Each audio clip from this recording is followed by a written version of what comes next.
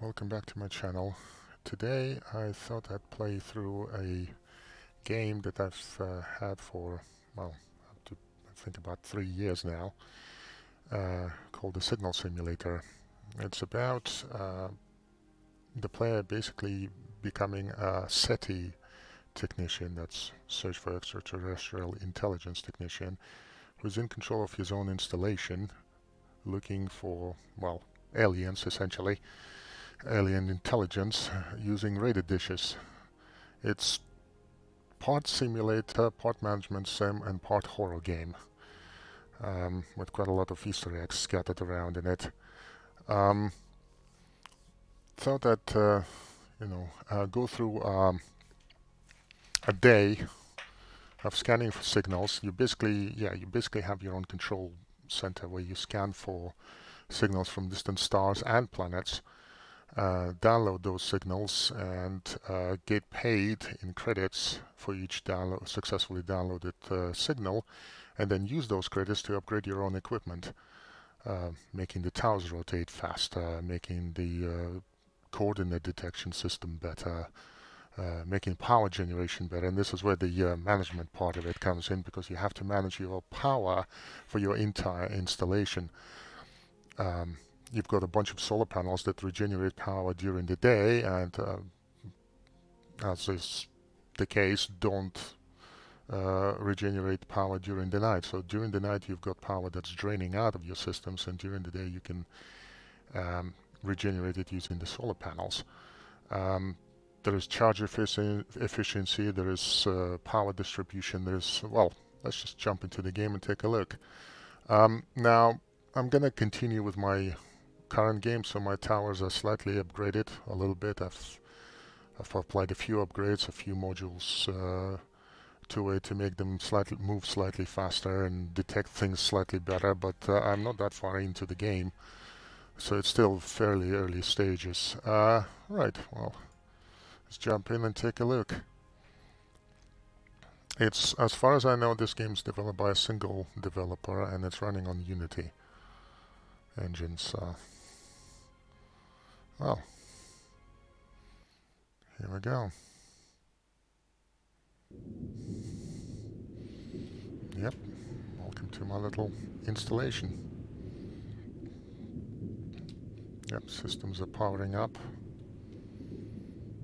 There we are. Right, and here's the control center.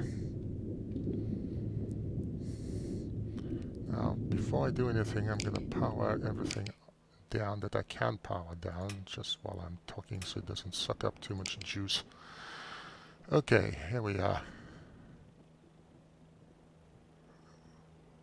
Right. That noise you might be hearing is the helicopter coming in to resupply the base, if I'm not completely mistaken. Let me just step out and take a look. Yep. There's a helicopter that comes in once a day, usually in the morning, to provide some essential supplies. Oh dear, we've got a thunderstorm in the area. That's gonna make scanning things interesting. Yep. So yeah, the helicopter's gonna go over here. There's my control center there, and put the supplies through that hole in the roof. Yep, I've got control over all these radar dishes. I can use them to scan for signals. That booster there is it was part of the storyline. It came in of its own. It's basically when you scan a signal that can happen. It's like an event signal. There's like event signals, storyline signals, and basically random signals. There we go, the helicopter is doing the resupply. Can't access the other part of it behind the grades, but okay, cool. It's done the resupply, it's gonna fly away now. Got my little golf cart here that I'll probably be using later on to clean the solar panels with. Right, let's take a look-see. tend to not have lights on, but so they don't suck up too much juice, except for the bit in here. There's the little map of my installation with all the ready dishes. And right, well, let's begin. Problem I have at the moment is the weather. It says here in the weather news that at the moment I've got thunder and lightning with pretty strong winds, and then later on I will have even more rain and lightning until eventually it will just over cloud it. Here's the thing, the problem with lightning is that when you scan for things while the lightning is going on, it can take out a tower and then you have to go out there and fix it. Or it can make your entire system restart over and over and over again, which makes detecting signals pretty difficult. Right, well, here's the main screen for my antennas. It also tells me the system efficiency and charge efficiency, which, okay, the charge efficiency is at 95%. I like to keep it within the 90 to 100% range, so I've got enough juice for everything. Okay, right, well, first things I usually do is I open up this laptop, which is an essential part of the whole process, log in into the terminal, and then run the turbo command to cool down the servers a bit. And then I run the diagnostics to see if everything is in perfect order, and it is. Otherwise there'd be a red message saying that one of the towers is screwed up. Okay, so that's all cool. That's all ready. Yeah, now taking a look at all the other menus, you got your database. Well, the scanner is what you use to begin scanning for the signal. You need to use the scanner first to get the signal. Then you need to kind of like zoom in on it with the signal control so that it starts listing coordinates on one of the screens, and then you need to use the dishes to actually align them so they will receive the signal, and then the system will then automatically download the signal data once your dishes have been perfectly aligned. Right, so I'm not going to use the scanner right now. So the database contains all the signals you've scanned to date, and you've got, like I said, random signals, which is usually what you get, story signals, which are a bit rarer, and then event signals, of which I've only got one. Looks like Elon lost a booster. Well, it landed right outside my window. Yeah, somebody better tell him to go and fetch it. Yeah. So that's the database, and you can replay the signals, like, let's say,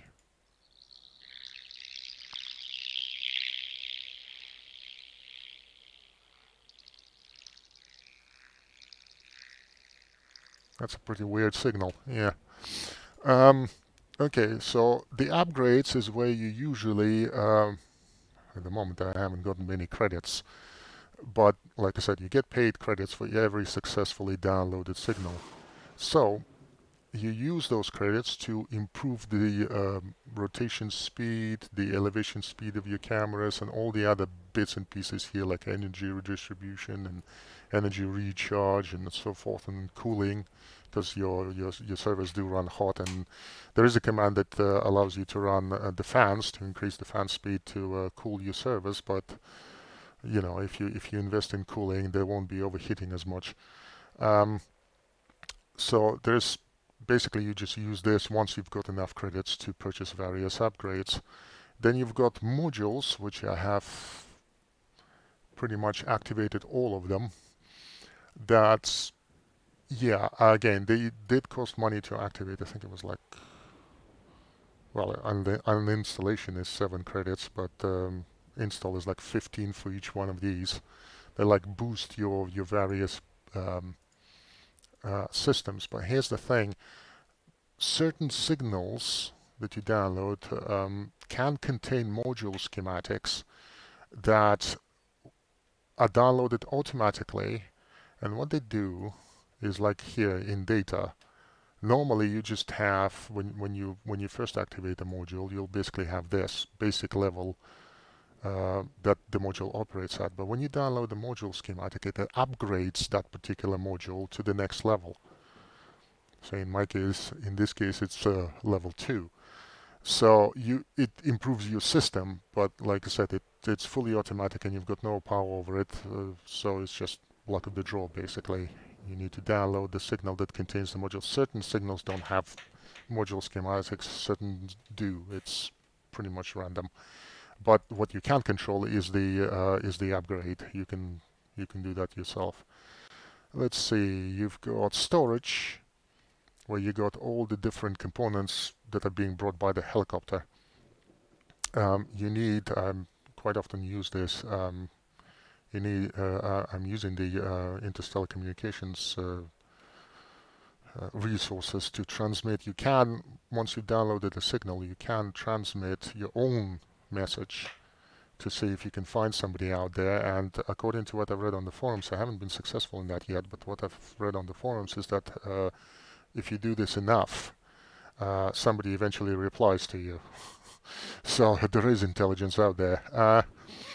You got the terminal, where you've got all the main commands. You can simply type in help and gives you all the commands you can use in this terminal, and it's basically your main control over everything. Besides the control panel you saw at the beginning, you've also got this, which is this laptop is very important. You can run diagnostics, recalibration, all sorts of things. So, for example, the turbo command, which activates the fans, yeah, current temperature 44.2. I'd like to keep the temperature of the service below 50 degrees. So the turbo command is what you use for that. Like I said, I did run the diagnostics. And the other good thing about this is that you don't need to type stuff all the time. You can use the cursor keys to highlight the last few commands that you've used, and yeah, and just do that once you've typed the commands in, obviously. And then you hit the escape key to get out. Right, you do have access to the Mars rover in order to find radiation signals scattered around your base, which can unlock some very interesting things like well, I don't really want to spoil it, but there are some there's some stuff out there that you can find with the rover. The problem with the rover is it's slow, dog slow, make that snail slow. So slow, in fact, that you get bored out of your mind before it even makes 5 meters from where it started from. So I tend to basically upgrade. You can upgrade the rover speed, the agility, the rotation, the whole thing.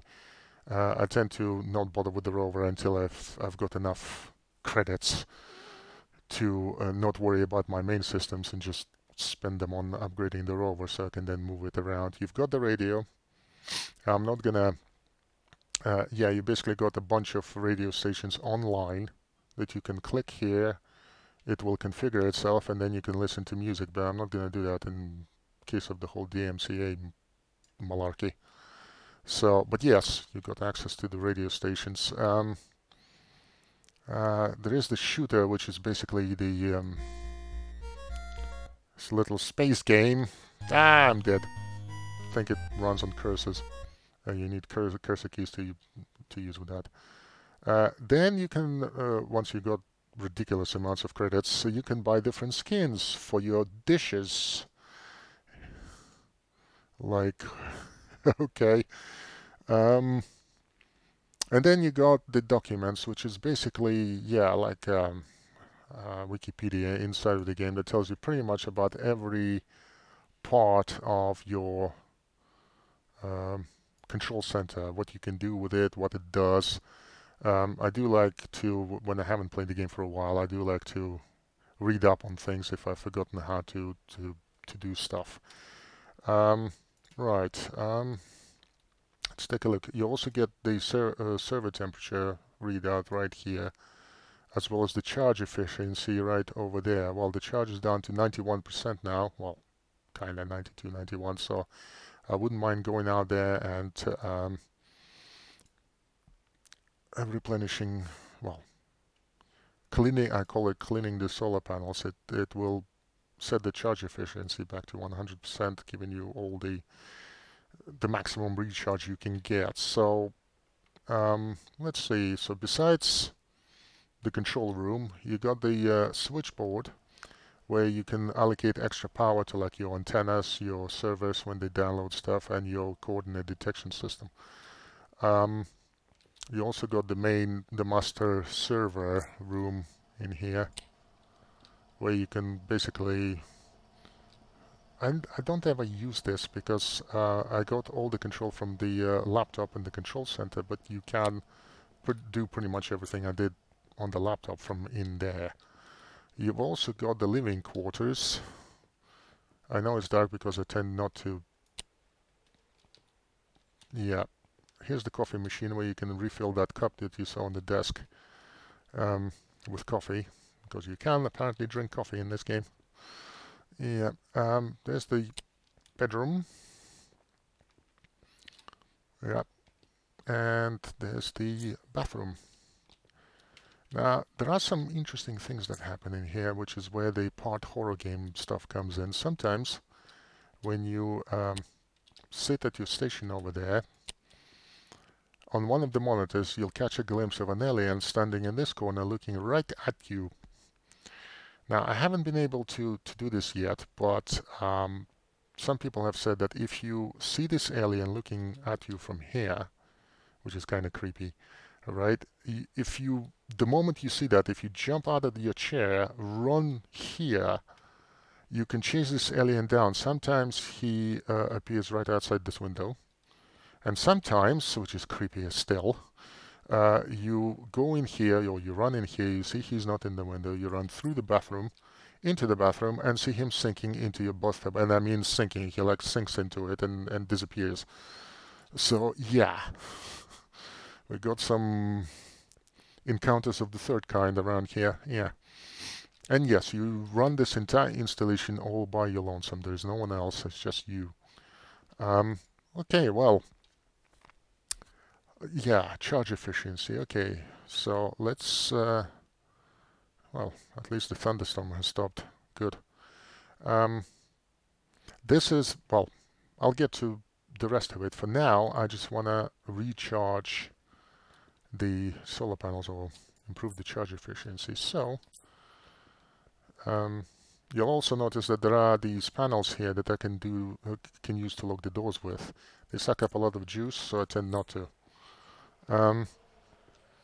Right, well, let's hop into the buggy golf cart, and it's telling me about the charge efficiency over there, and go over here where I will recharge or improve the charge efficiency by cleaning the solar panels. Ah, too far.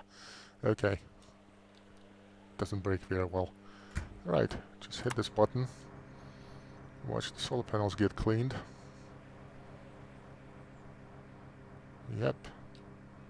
And it should go up to 100%. Excellent. Okay, that's done.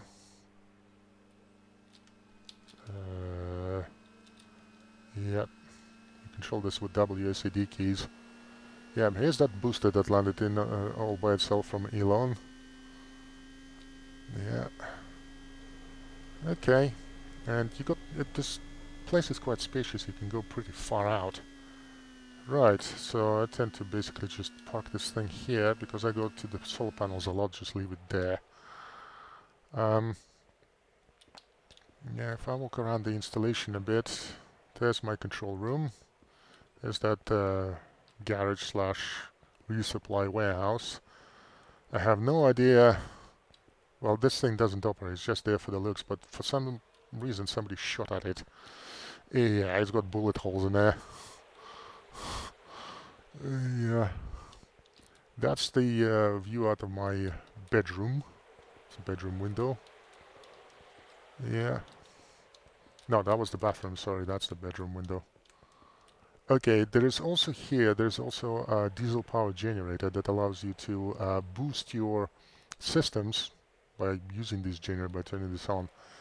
But again, you're solely reliant on diesel deliveries from your helicopter, and it does suck up a lot of diesel. So again, I tend not to use it as much as I can, because if I keep the charge efficiency in the 90 to 100% range by cleaning those solar panels, I don't really need it. Right, okay, well, let's see if we can get a signal done. Right, okay, so first things first. Ouch. A server temperature is 46.9. Ooh. Okay, let's cool down the service. Yep. Run the diagnostics. Everything is in the clear. Excellent. Now, what I need to do is I need to divert power to the scanners. Yep. Now I need to turn everything back on.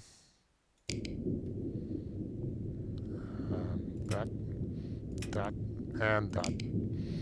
Okay, the system is fully on. Now I can begin scanning.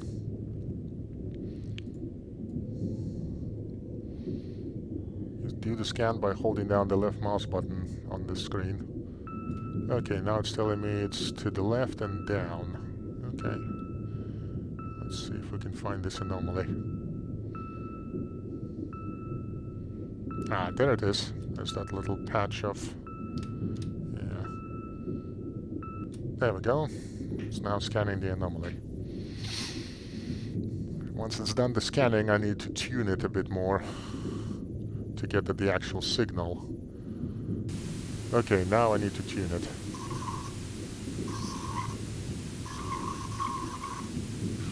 And it could be either left or right.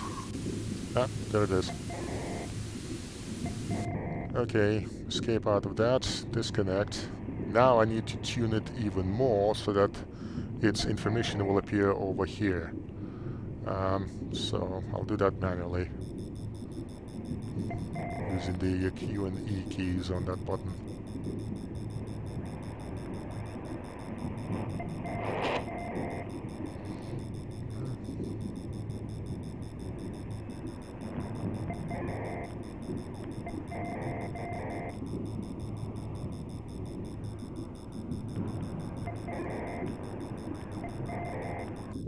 There.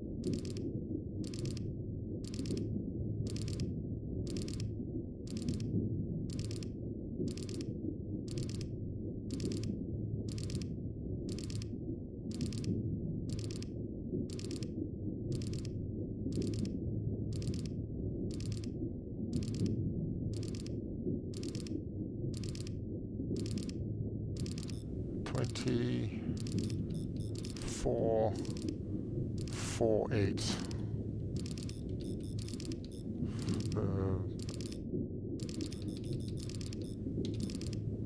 760. Yeah. I mean, it's 700, 600. Yeah, 760. Okay. Now, for the azimuth. So it's 225, let's say 230 to 190. 230 to 190, okay.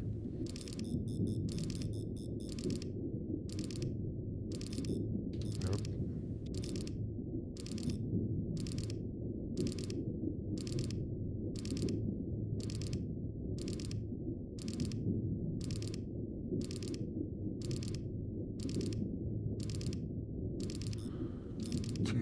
And see what happens, see if I can catch the signal. If it doesn't catch the signal when it hits 230, then that means the signal is downrange rather than upwards. Yeah, you see it reached 230 already and there's nothing there. So, okay, 231, ooh, it's gone down to, you know what, let's make it 180.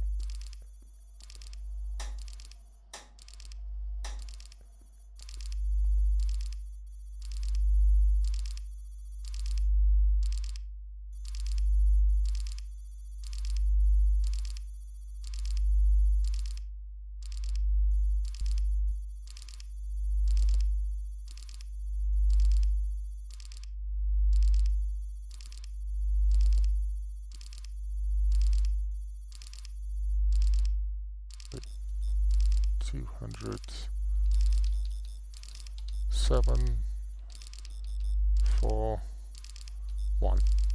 And turn this off because it sucks up a lot of juice.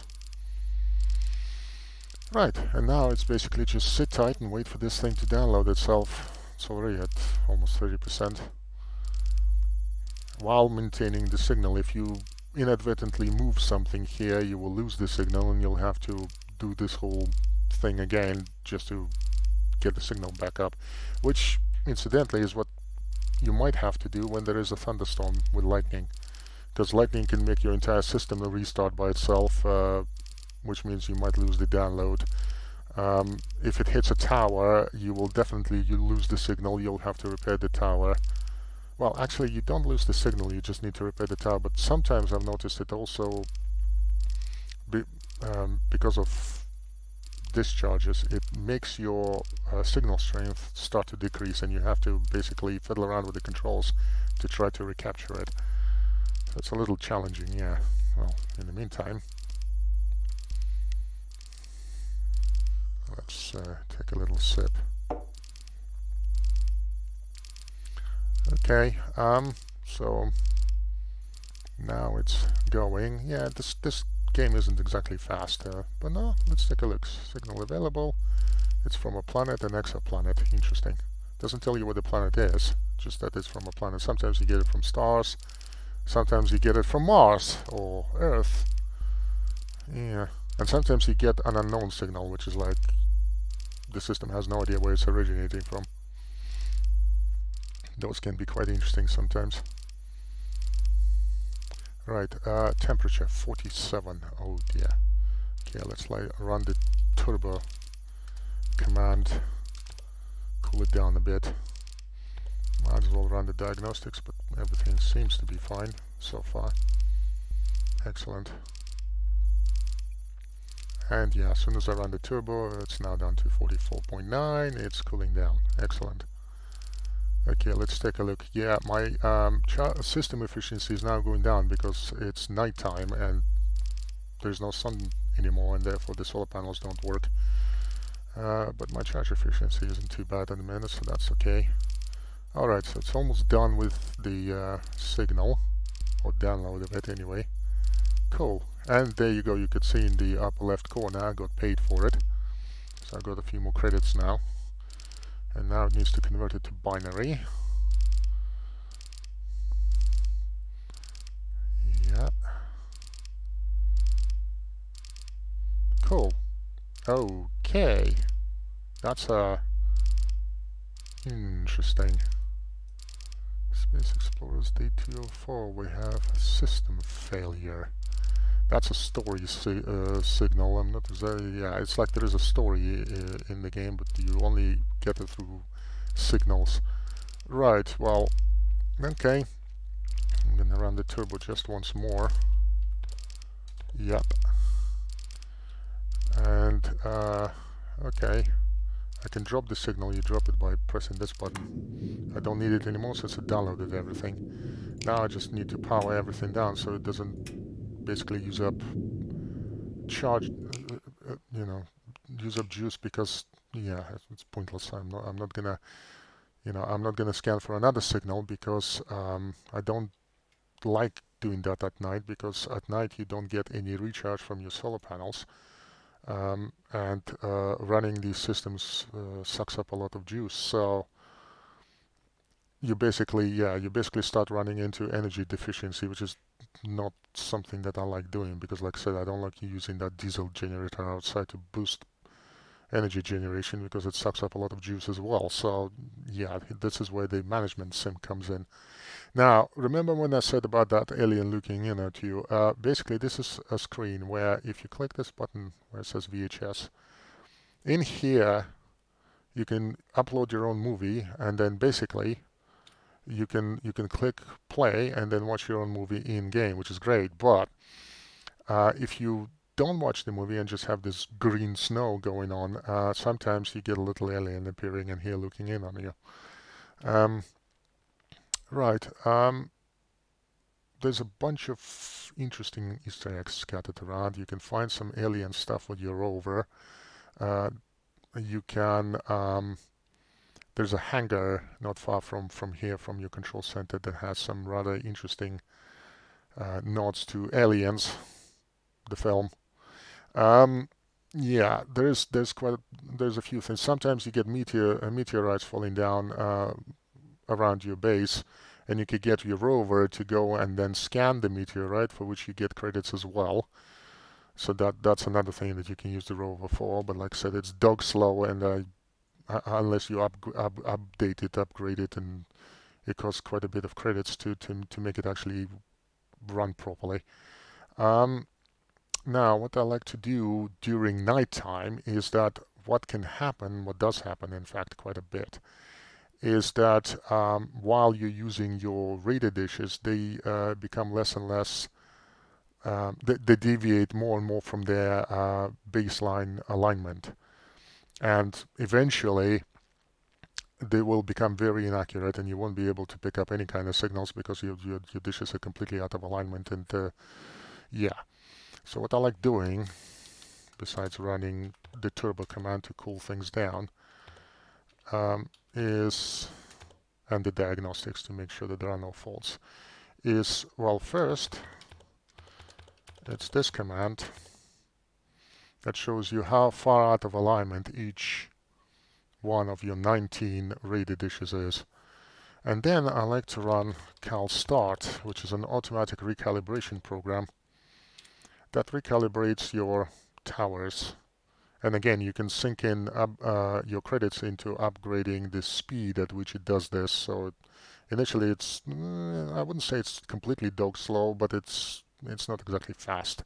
I think I sunk in 1-2 upgrades into this, and it's already faster than it used to be. So almost done with one tower already. Yep, there we go. That's the first tower done. There's 19 of them to go. So that's what I like doing at night. It doesn't eat up a lot of energy. And yeah, you could simply just run this during the night. And well, let's see, what time is it? It's 27 degrees out, and it's almost 10 o'clock in the evening. Okay, well, a sip of coffee, and I am heading to bed. So leave all that stuff here. Funnily enough, it's one of those wondrous magical cups. It will always keep your coffee fresh and hot. Yeah. Right. I usually tend to turn this off. It's kind of funny walking to your bedroom with the flashlight on. Yeah. There you are. And just hit the snooze button. There we go. It's going to fast forward to basically morning. There we are. Morning time. Okay. Normally I would have drunk that cup of coffee by now and would go here and replenish it at the coffee machine, which by the way also never runs out of coffee. It's a bottomless pit of coffee. Right, turn the lights back on. Let's see, 7 o'clock in the morning. Okay. You also notice that when you power everything down, at least in the morning, you will see that the system efficiency begins to recharge. The charge efficiency has gone down, so what I'm going to do first is I'm going to go, while everything is powered down, I'm going to go and clean the solar panels again. Although first, just to be on the safe side, yeah, okay. Apparently the server temperature while it was doing stuff didn't rise up by that much. Okay, cool. Right, I'm going to go and clean the solar panels again. And yeah, I'm kind of tend to be a bit paranoid about the solar panels, but like I said, you know, if you keep it within the 90 to 100% range, you don't ever run out of juice for your other systems. So you don't need to muck about with the diesel generator and stuff. Although having said that, I am playing this on the easy difficulty setting, which means that on the harder ones you probably have to use pretty much everything in the kitchen sink to keep your power levels up. But why make your life more difficult than it has to be? Right, so charge efficiency is back up again. Technically, if you want more challenge, you can make it more challenging. Oh, look, the UFO is back. You see that globe in the sky? Let me show it to you. Yeah, there is a UFO right now sitting there observing me. Yeah, okay, that's the moon. It's still kind of visible. Where's the UFO? Right, okay. Let me take a look at it up close. So what that means is I need to head up here onto the roof. And, disappeared, did it? Ah, it didn't disappear. It got obscured by clouds. Darn. Basically, it was right over there, and you can use this telescope here to then zoom in on it. That's a shame. Yeah, well, darn clouds. I saw it there initially. Yeah, it's a very interesting little thing, but it's a little UFO. There's a much bigger one hidden around this base. Also, if you go out past the solar panels to the water tower, which is way out there in the distance, you might see it right there. With your, with your golf cart, you can find this. It's some kind of a weird recorder. Not exactly sure what it does. It's just, yeah, it's more like an Easter egg. I'm not exactly sure where it's from or what it's for. Yeah, okay, so the energy is slowly recharging. Excellent. And basically, okay, so what's the weather prognosis? Right, okay, so it's sunny with not that much wind. Later it's going to rain, and then it's going to be overcast. Okay, as long as it doesn't go with another thunderstorm, I'm fine with that. So yeah, so basically that's what you do. You basically operate this, you scan different signals, and you get different things. Now, I did get some credits for my previously scanned signal. Ooh, look at that. I run the diagnostics and it says there is an error. Antenna server 14 timed out. Okay. Yeah, this is one of those bits where sometimes one of your antennas goes, oh no, I can't do something, and falls over. Okay, right, where's the map? 14. Okay, it's that one over there. This is your control center right here, so it's not that far. Okay, so what I need to do then is when the one of the antennas goes out of service, is hop into my little golf cart, find the antenna, which is that one over there, right in front of me, and then I need to reboot it. Now, here's the other thing why I don't like scanning for signals during a thunderstorm. What might happen during a thunderstorm is lightning hits the tower, and then it's you need to go out. There's that helicopter coming in. You need to go out to the tower like I'm doing right now, but instead of rebooting it, you need to reset this fuse box down there.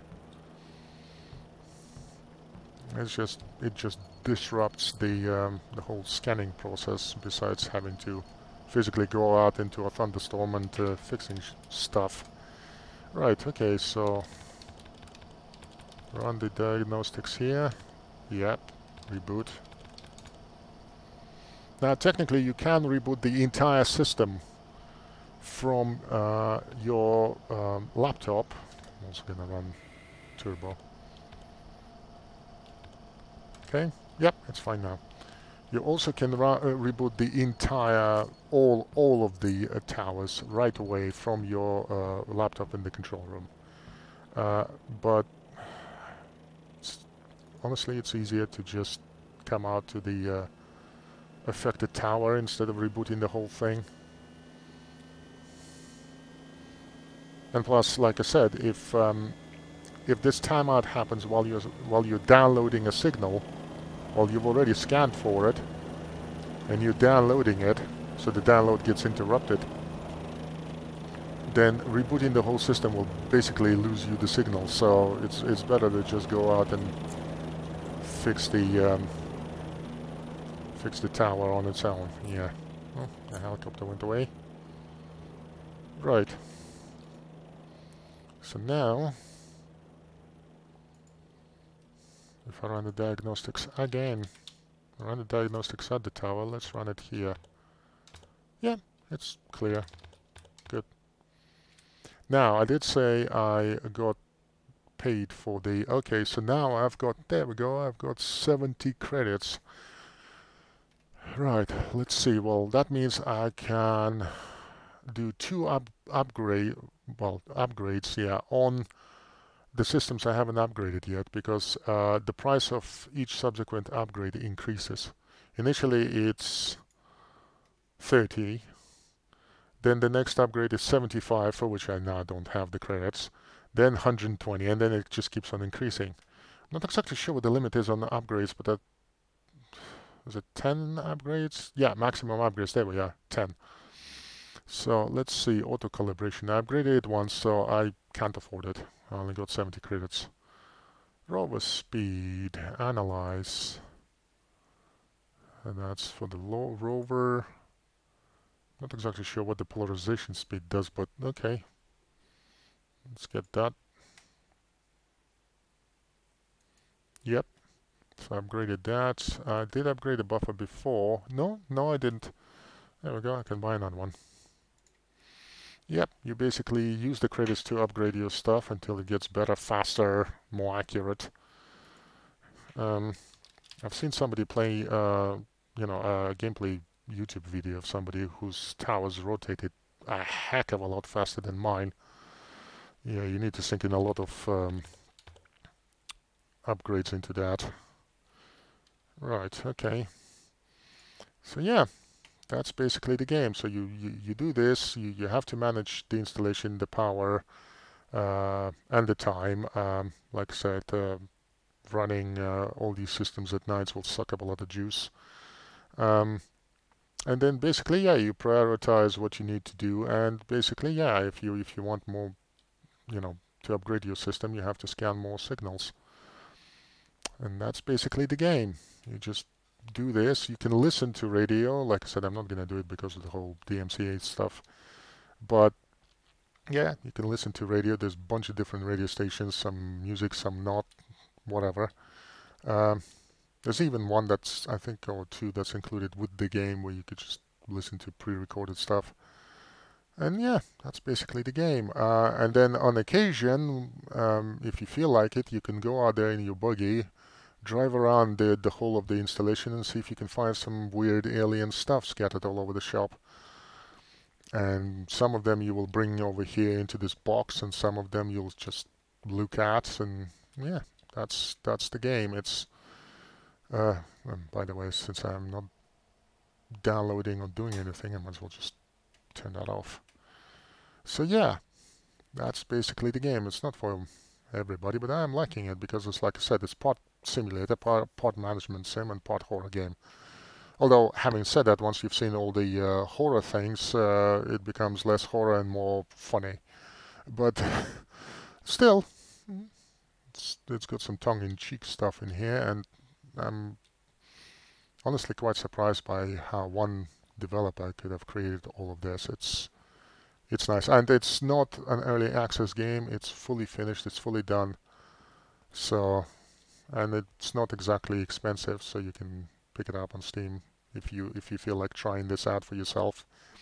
Anyway, thank you very much for watching, and I'll see you in the next video.